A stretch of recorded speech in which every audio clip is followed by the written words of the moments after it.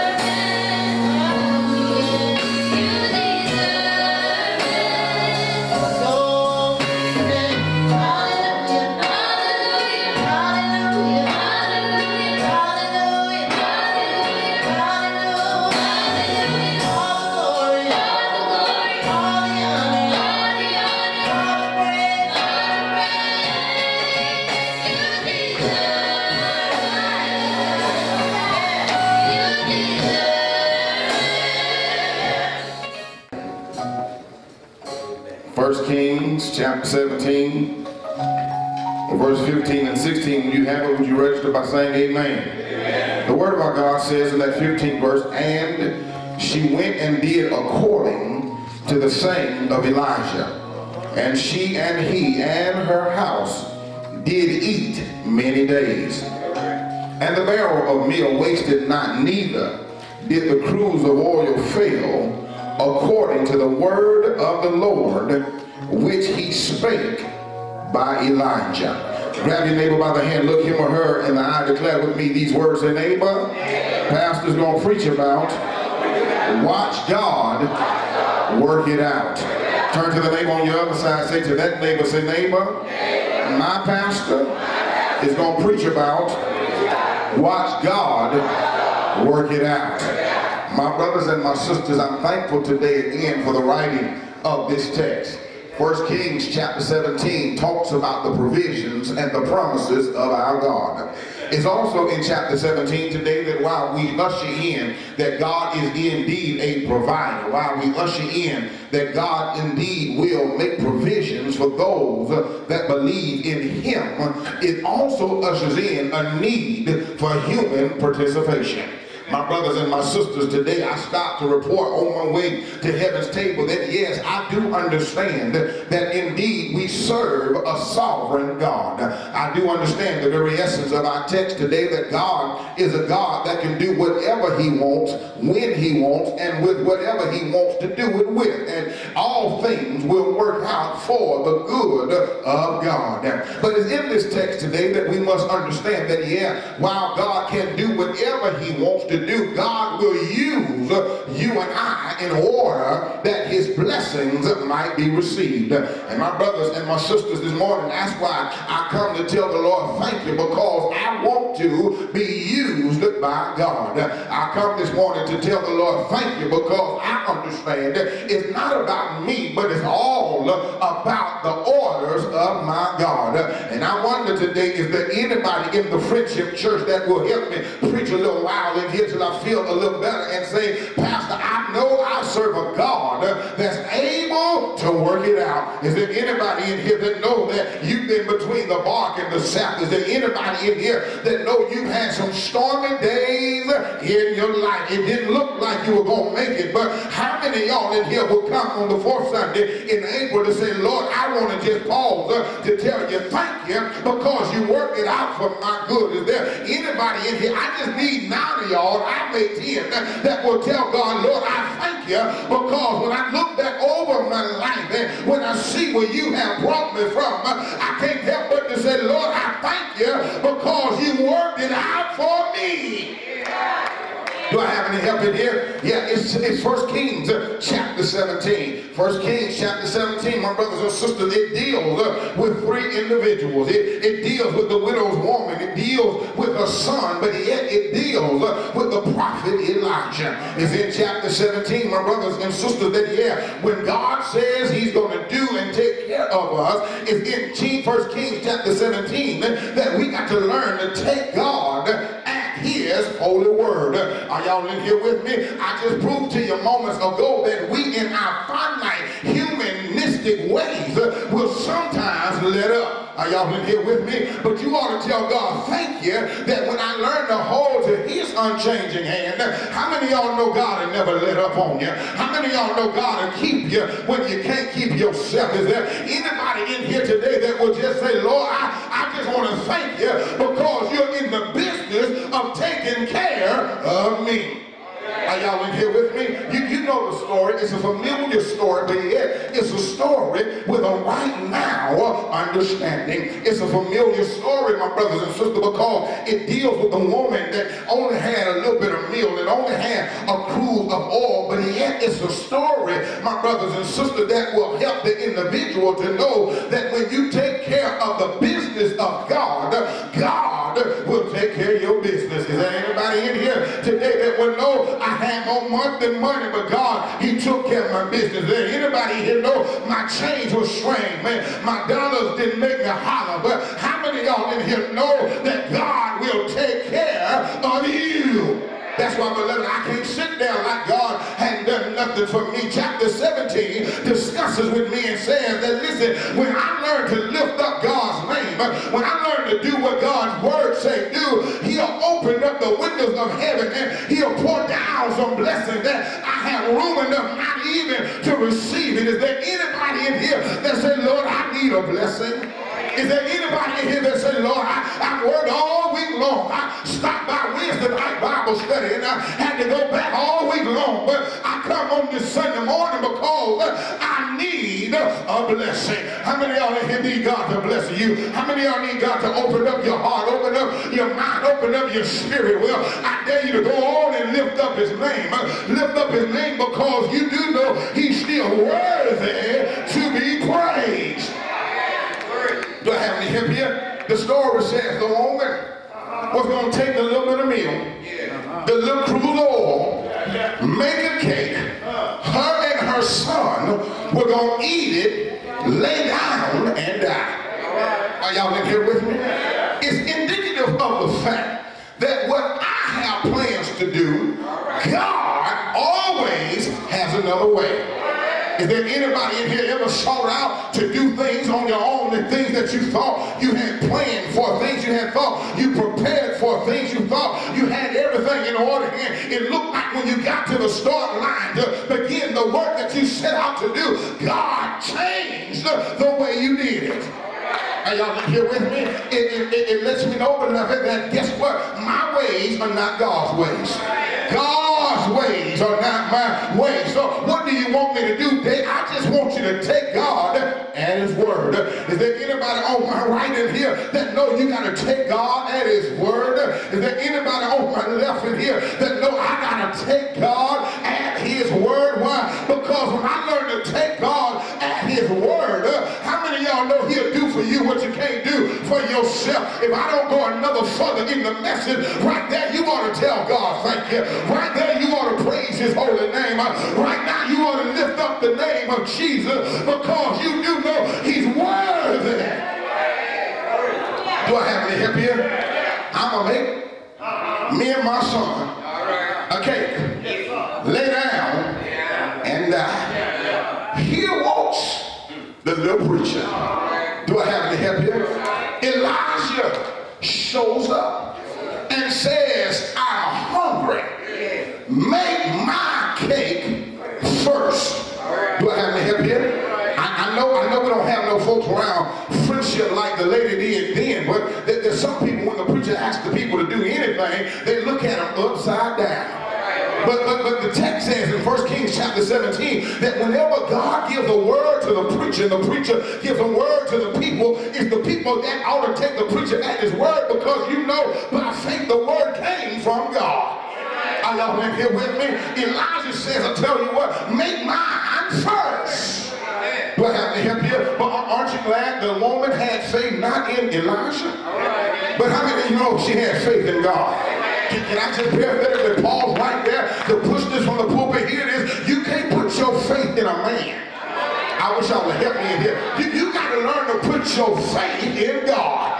Are y'all in here with me? But because you do know I'm just the earthen vessels, don't you? But when my faith is in God, watch this. God will use the earthen vessel to display an array of heavenly treasures. I wish y'all would say amen to me. I wish y'all would help me preach in here, because I know God will work it out. Is there anybody in here know in your home he'll work it out? Anybody know on your job he'll work it out? Matter of fact, anybody know right here in friendship God will work it out? How do you know he'll work it out? Because he works it out for my good. Romans 8:28 says, all things work together for the good of those that love God and are the called according to his purpose. Are y'all in here with me? My brothers and sisters, here it is today, 17. 1 Kings says, all you got to do is take God at his word. Do I have any help here? When you take God at his word, then April, then the next thing you got to do is just simply stand still and watch God work it out.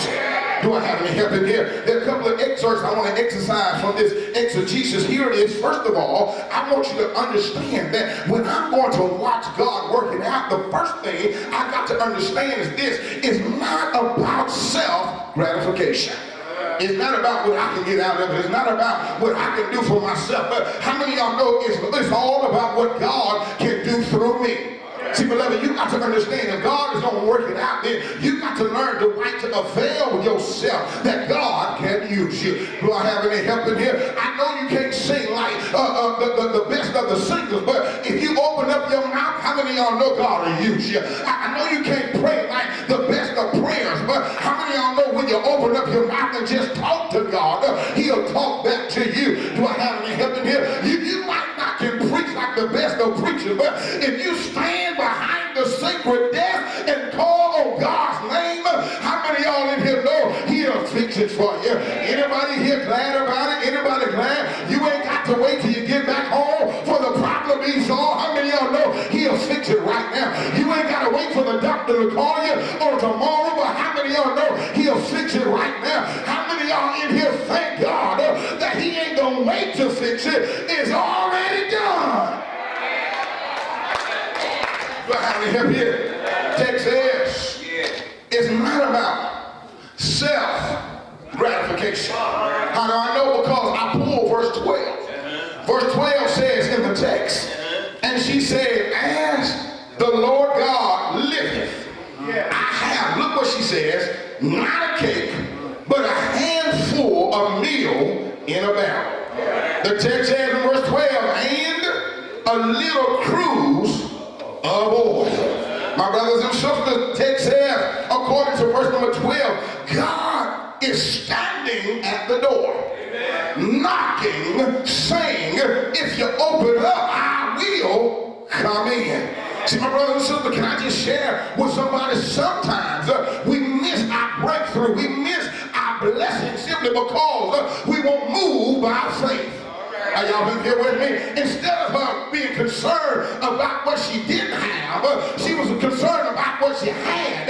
And guess what? Whenever we come to the point that we are more concerned about what we don't have instead of what we got, God can't bless us.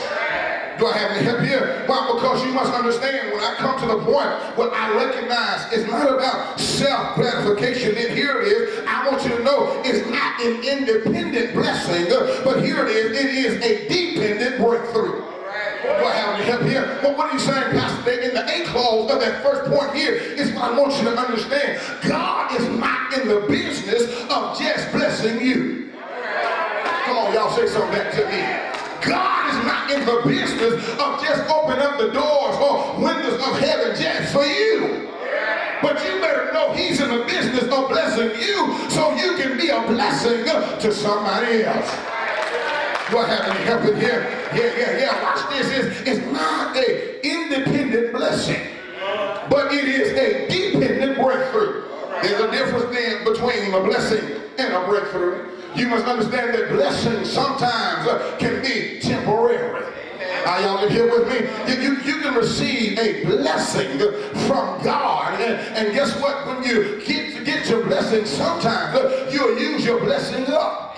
And then that's why you end up going back to God and saying, Lord, give me another blessing. And you didn't do nothing with the one He gave you. Y'all ain't saying nothing to me. Can I get some help from the Bible? There were some men He gave some talents to. Y'all been here with me? And two of the men did what He said do with the talent, but the other one said, "This is all I got."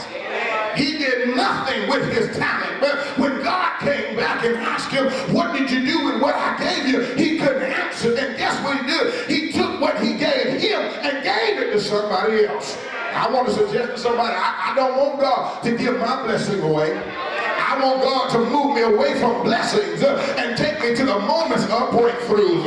How many of y'all in here need a breakthrough in your life? How many of y'all in here need God to do some things in your life, in your home, in your family? For you personally, I need a breakthrough. But God will. He'll do it. First of all, watch this. It's not, I got to go, it's not about an independent blessing, but it's about a dependent breakthrough, which Which leads me to the second point of that first clause, of that first outline. Watch this. It's a moment of trust in God. Are y'all in here with me? If you're going to move from your blessing to your breakthrough, which consists now of your blessing, then secondly, you got to have moments of trusting in God. Go back to the text. It's in verse 12. I hadn't torn it out. Here it is. She said, listen to her answer. Her answer is, watch this. The text says in verse 12, as the Lord God liveth, I have what? Do y'all see that in verse 12? I have not a cake, but the text said, but a handful of meal in a barrel, little cruse of oil. Behold, I'm gathering sticks, that I may go in dressing for me and my son, that we may eat and die. Ladies and gentlemen, if you're going to move from where you are to where God would have you to be, sometimes you got to take God at his word. Do I have any help here? So some of us on the verge of making a decision. Some of us on the verge of trying to see what the next step is going to be in our life. Watch this. Why are you trying to figure it out?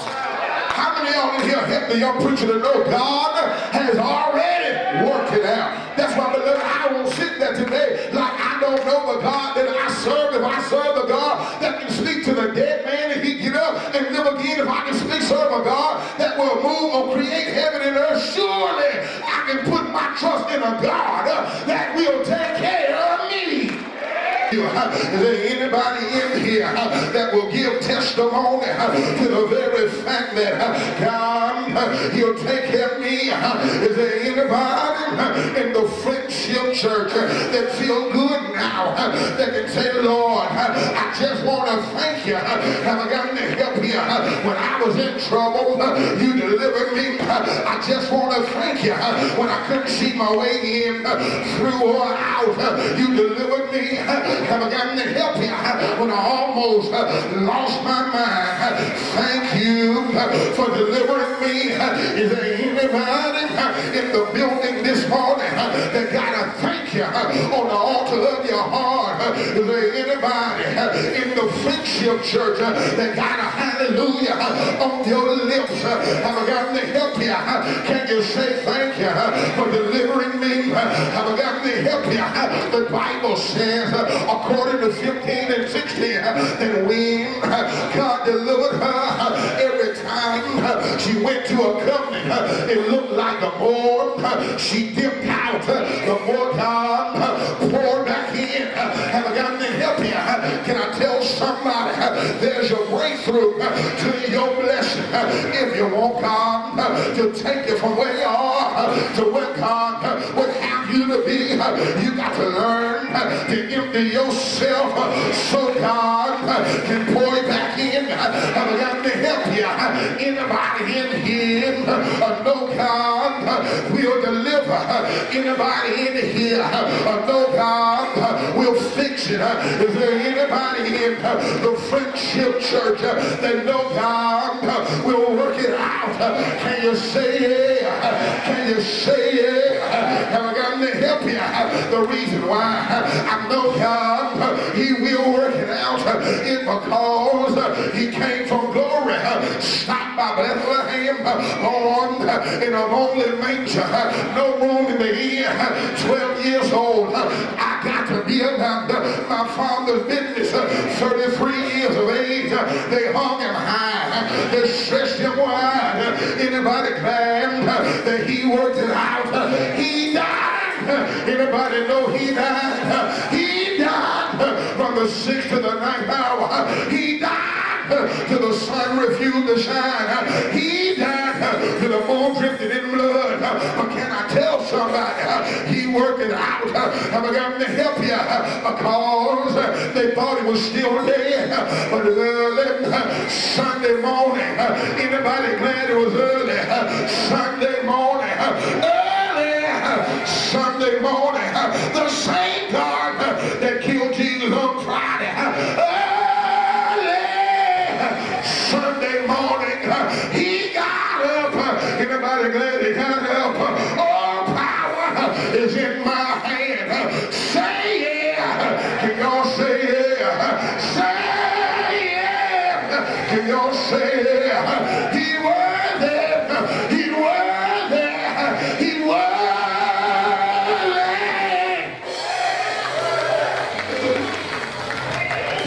worthy. Anybody glad he's worthy? He's worthy, he's worthy. Anybody shout he's worthy? Anybody know God is still worthy? How do you know from the rising of the sun to the going down of the same? Anybody know God is still worthy? Can you say it? Can y'all say it? Say it! Can you say it? He's worthy!